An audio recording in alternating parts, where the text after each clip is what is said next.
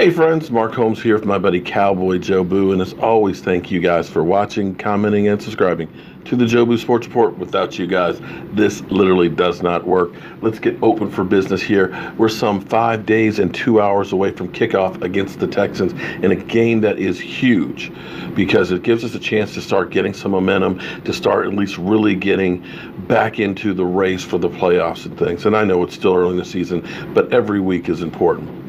Now, one thing that's been missing with this team has been Dez Bryant.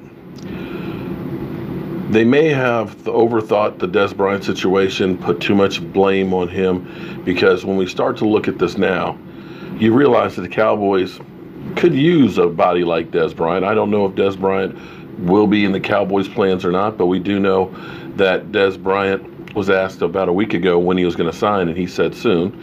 And, of course, we've seen him hanging out with Jalen Smith and with Jerry Jones and things like that and working out.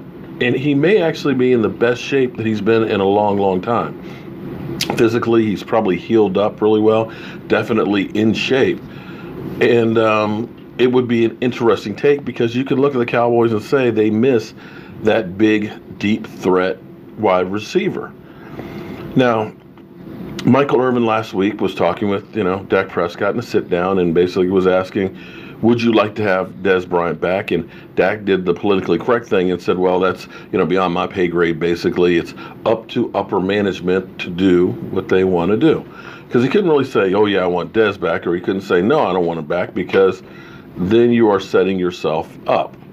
So Dak has learned how to be politically correct. So today, Dez was asked, who are you going to sign with? And Dez says, I would like to sign with the Cowboys. If not them, then somebody else. And we actually got a little bit of that tweet. Here we go. Please, baby, please, baby, please, baby, baby, baby, please. One more time. Please, baby, please, baby, please, baby, baby, baby, please. Yeah, so that's definitely Dez Bryant talking to Jerry Jones about wanting to come back.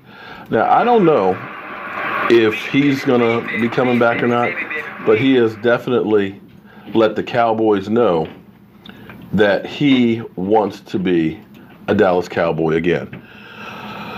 Whew. So I want your thoughts, guys. Would you bring Dez Bryant back? Would you just leave it as it is? What's the answer? And if he's not playing here, do you think Dez Bryant should play elsewhere? And if so, where would you like to see Dez Bryant play? It's going to get interesting, to say the least. The fact that they brought back Bryce Butler lets you know they're not holding any grudges against anyone. So hold on tight. It's going to get interesting. I'm Mark Holmes with my buddy Cowboy Joe Boo, and I'll see you guys soon.